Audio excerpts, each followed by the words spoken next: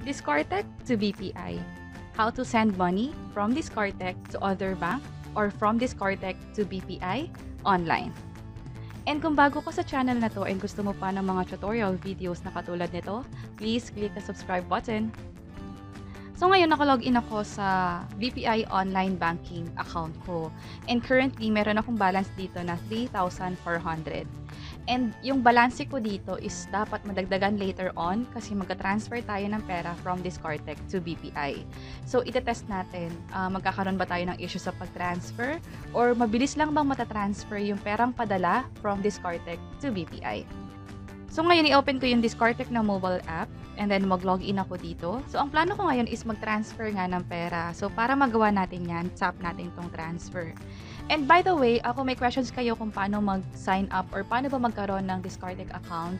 And also kung meron kayong BPI bank account pero hindi nyo pa yun nare-register sa BPI Online Banking, may ginawa kami mga videos on how to register to Diskartech and BPI Online Banking. You may click this link sa taas to check those videos.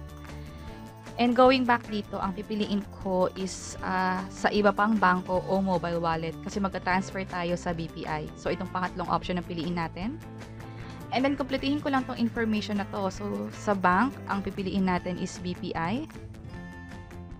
Which is ito siya, BPI or BPI Family Savings Bank.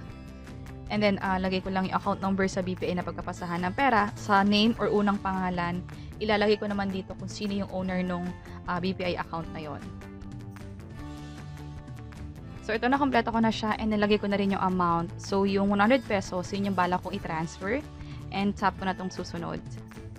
And dito, may nakalagay na yung service fee is 0 pesos. Ibig sabihin, sa ngayon, libre pa yung pag-transfer. Pero by the time na pinapanood nyo na itong video na to, baka may chance na may charge na yung pag-transfer ng pera from Diskartech to other bank. Or katulad sa example na to, Diskartech to BPI. So, double check nyo na lang dito sa part na to kung magkano yung service fee. And then, proceed na tayo. So, tap ko na yung confirm. And then, hintayin ko lang yung code na isend sa phone ko. So, ito na siya. So, lagay ko na yung code. And processing na siya. And ito na, sabi rito is, successful yung pag-transfer. And sa akin, naging best practice ko na i-save yung proof ng transaction. Dun sa proof ng transaction, dapat nakalagay yung transaction ID katulad nito. Or kahit anong number, like reference number, confirmation number. Just in case kasi na magkaroon ng issue, like let's say nabawasan yung pera sa Diskartech pero hindi nag-reflect yung pera dun sa BPI account, pwede tayong mag-report sa Diskartech para ma-investigate yung issue and para na rin i-check kung may refund yung pera sa account natin. And meron kaming ginawang video about sa mga issue na pwede nating i-report. I mean, kung paano mag-report ng issue sa Diskartech, you may click this link sa taas to check that video on how to report issues sa Diskartech. So, tap ko na yung balik home. And meron ditong InstaPay transfer. Nabawasan na ako ng 100 pesos dito sa recent activities. So, ngayon, ang gagawin ko is punta na ako sa BPI online account ko.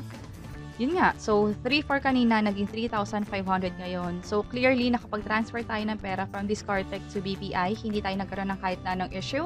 And mabilis lang na-transfer yung pera from Diskartech to other bank. And that's it. Sana nakatulong tong video na to. Please let us know by clicking the like button. And kung may naiisip kayong questions or topics na tingin nyo pwede namin i-share online, please let us know by providing a comment below.